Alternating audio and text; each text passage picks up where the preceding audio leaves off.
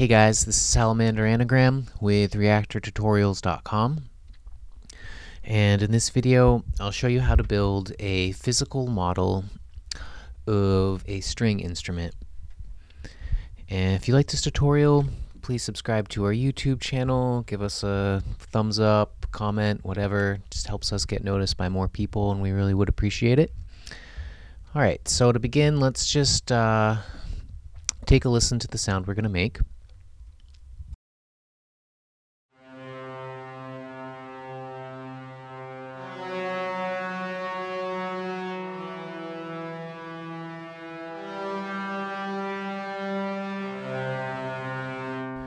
Okay, so this video is based on a previous tutorial that I'll give you a link to in the video description.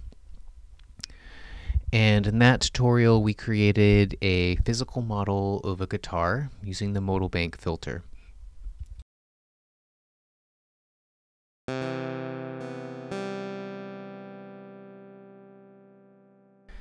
And today we're going to be going after more of a violin or a cello sound. And obviously these instruments are all very closely related to each other in terms of the way that they're built and the way that they create sound using a resonant wooden body and a string. So there's not much that we actually need to change about the guitar structure in order to coax some new sounds out of it.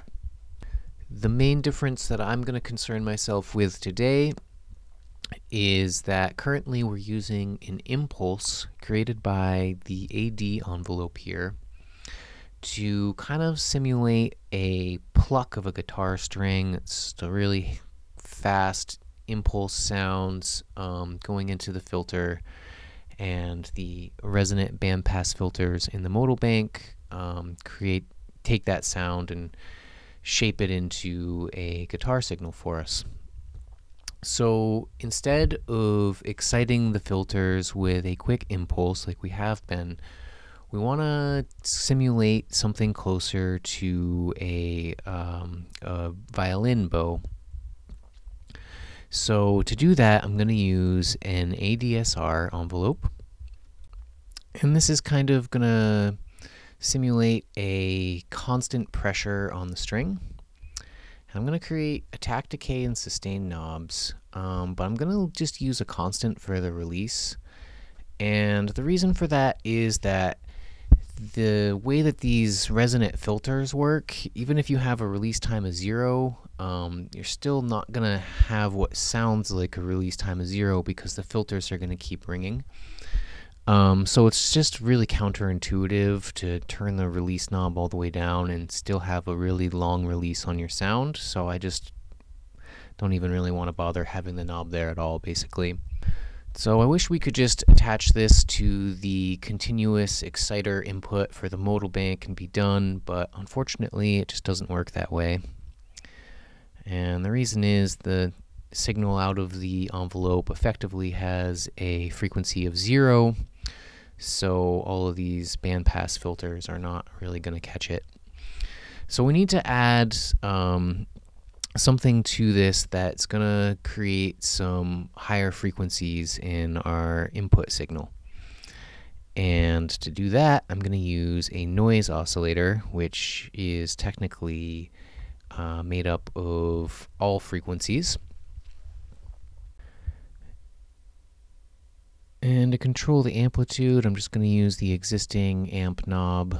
I'm going to scale it back a little because the really loud noise kind of gets pretty aggressive for the resonant filters.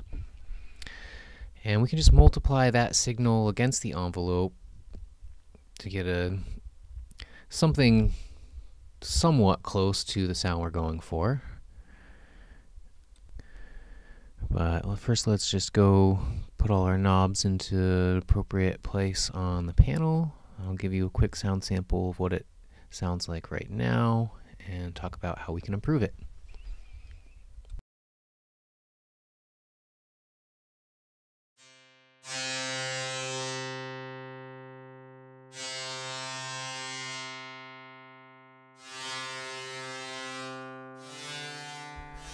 Alright, so this has some of the sound qualities we're going for, but it still doesn't really sound that great.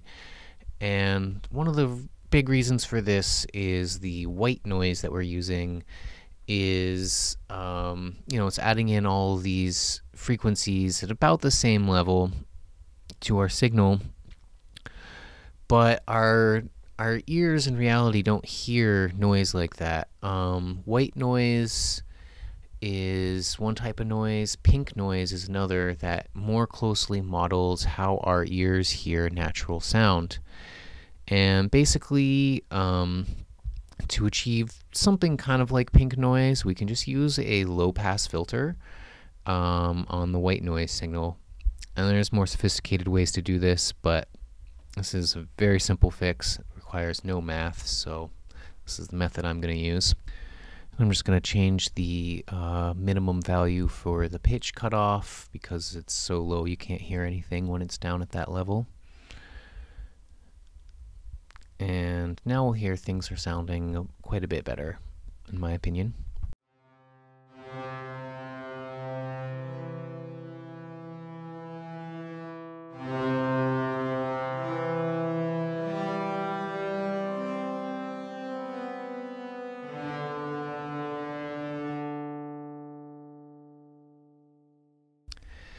And you can still hear the noise here, but it's a good thing because it sounds quite a bit like a violin bow making contact with the string, scraping alongside the string. So it's a pretty good overall effect, in my opinion. And another way you can do things that I find adds a little bit of character is to add the envelope to the noise times the envelope and send that in instead. Just give you a slightly different sound.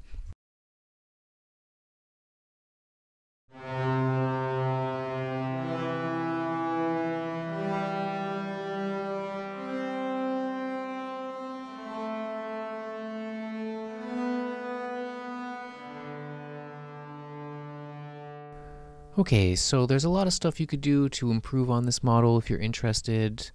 For instance, right now we're just modeling the string alone, but the body of an instrument, of course, is adding character as well, and you can find online, for example, a modal analysis of different instruments that tell you what frequencies the bodies will resonate at.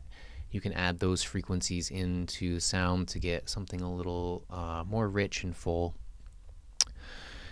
You can also add stuff like aftertouch to allow variations in pressure on the strings, and etc., etc.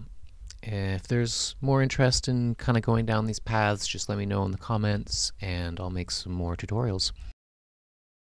Alright, this is Salamander Anagram with reaktortutorials.com. I hope you all enjoyed this tutorial. If you did, please check out our website, subscribe to our YouTube channel, and I'll be back with another Reaktor tutorial next week. Thanks for watching.